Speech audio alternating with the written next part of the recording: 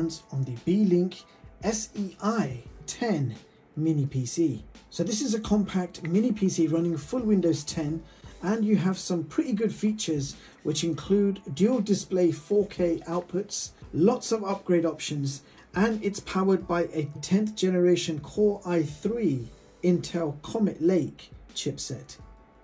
So first of all, inside the box you will find a user manual, a mounting bracket so you can install this mini PC at the back of your television. Now you also got a bag of screws. Now some of these are going to be for the mounting bracket, and the rest of them will be to help you install a 2.5-inch SATA drive.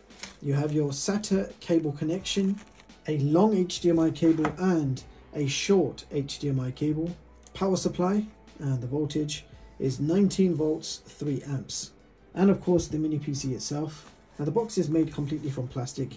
You've got a two-tone effect going on at the top, you've got the Beelink logo in the middle, and you've got the Intel Core i3 sticker. On the front we have two USB 3 ports, a USB Type-C port, headphone jack, and a physical power button.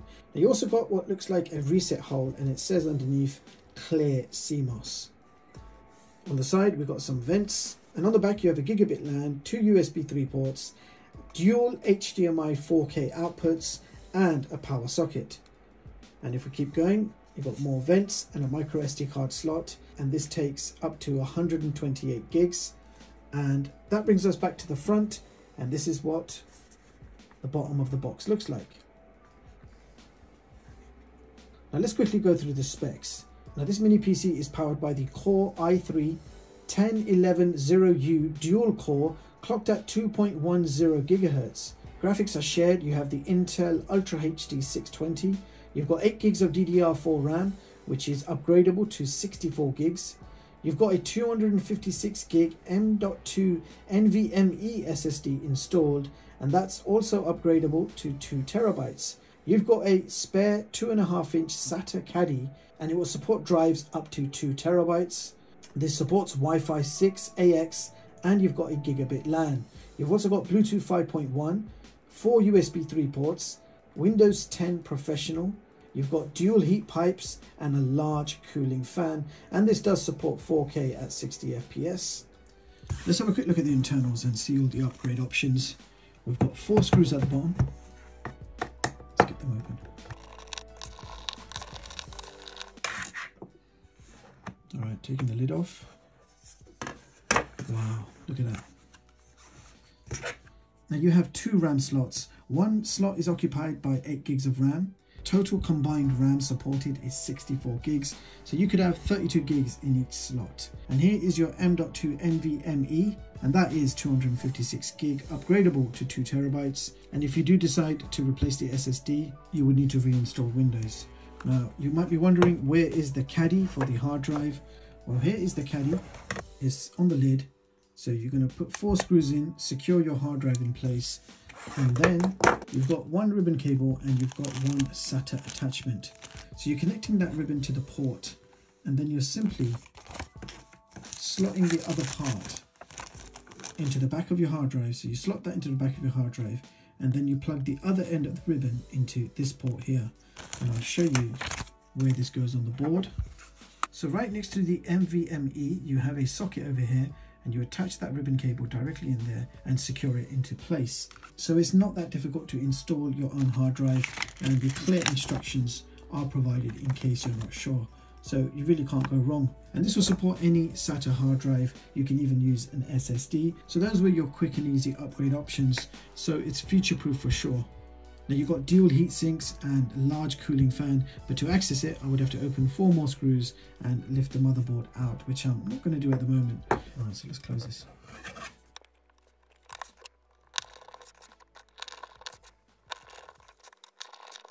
So first of all, I ran a boot up speed test, and this mini PC took 36 seconds to fully boot up from a cold start.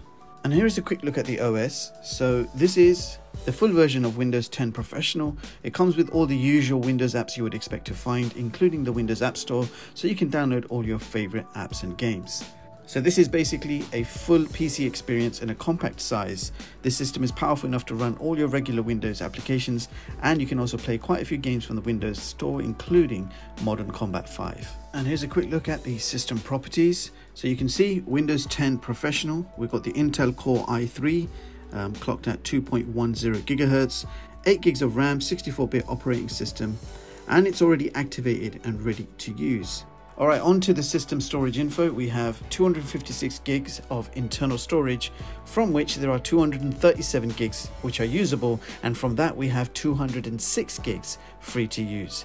And the second drive you can see is my 64 gig flash drive, which I just connected, and we've got all my 4K samples on there, which contains all my 4K samples, and that is the next thing we're going to test. So let's go ahead and play some 4K video samples from a USB drive and see how this mini PC performs. So first video, high bitrate 4K Jellyfish demo. It's 160 megabits per second file, and it plays absolutely fine. I also tried the 180 megabits per second file, and that also played very well. And I even tested out the 400 megabits per second video sample, and that also played good. So high bitrate 4K plays quite well in this system. So next up, we're testing out some regular 4K at 60 FPS video files.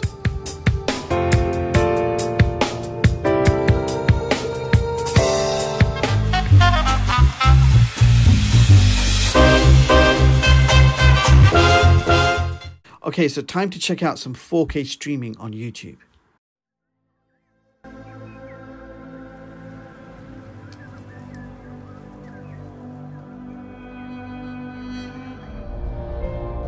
You're a science teacher. Your husband, he renovates houses. So next up, I loaded up Netflix from the web browser, and I was able to stream a maximum of 1080p. And make anti-venom. But one day, unloading his cat. Now moving on to some gaming, we're going to be playing some Asphalt 9, and I've also maxed out the graphics to the highest setting. Now let's see how this game performs.